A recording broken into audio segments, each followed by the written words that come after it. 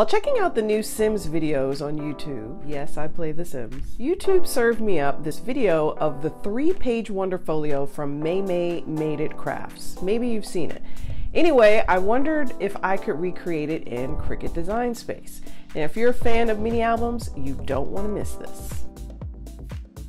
Today I'm going to show you how I recreated the MayMay 3-page Wonder Folio, say that 3 times fast, in a second. But I want to give a shout out to MayMay first for this very cute project, and I'm going to link to her video in the description below. Now let's walk through the various pieces to cut in Design Space, and then I'll show you how I decorated it.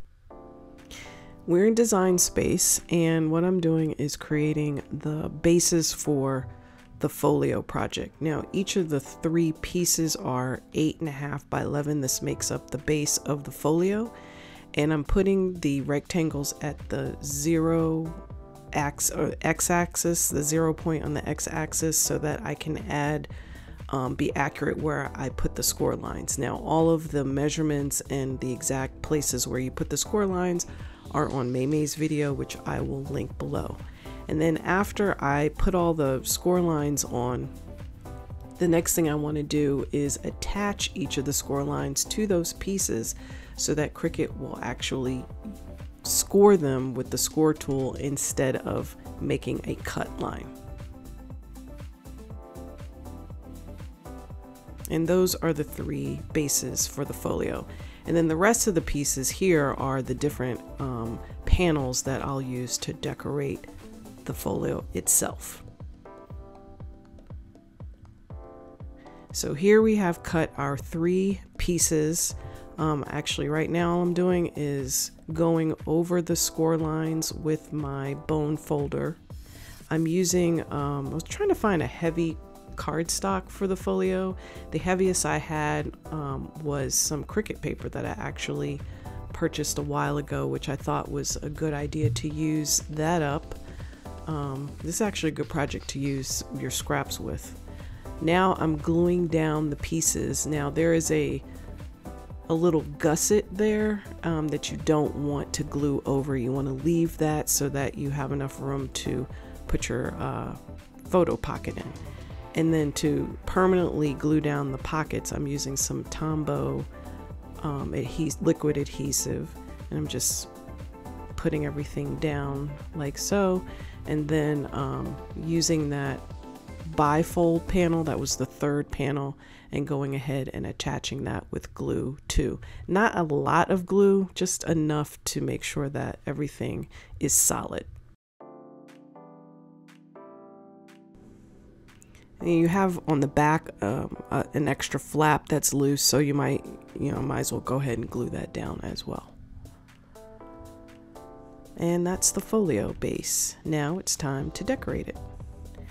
And again, because this is something that I think would be handled quite often, I'm just using liquid glue to put all of these panels down.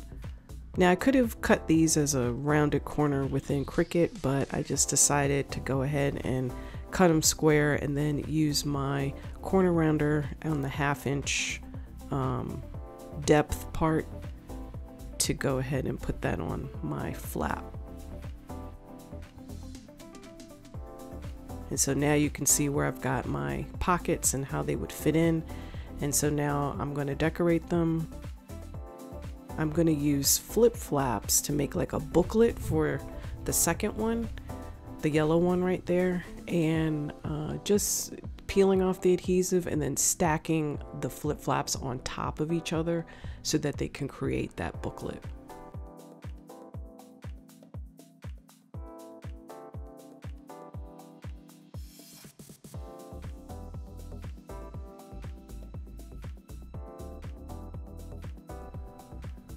Now I'm going to fill them with some Picture My Life cards that I had lying around, another stash item. That's why I said this project is perfect for using up your stash. To cover up the seam from the flip flaps, I'm going to use a Picture My Life card to cover that up, and then I'm just going to decorate this back panel Picture My Life card to finish up this pocket. Lastly, I'm going to use a ribbon to make everything tied up nice and neat. And here is the finished project.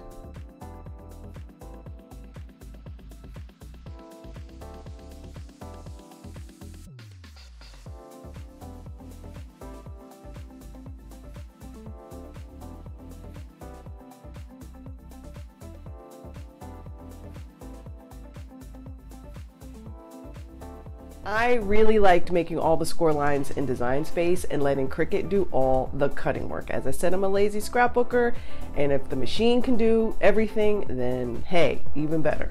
So what'd you think about it? Let me know in the comments. Now the links for all the materials I use are in the description box below, including the link to MayMay Made It's original video. So be sure to like and subscribe her channel too. I hope you like this video. Don't forget to like and subscribe. Don't forget to like it and subscribe to it, yes, so that you don't miss any future clips like this one. Oh my goodness. Thanks for watching. Have fun with this project and happy scrapping.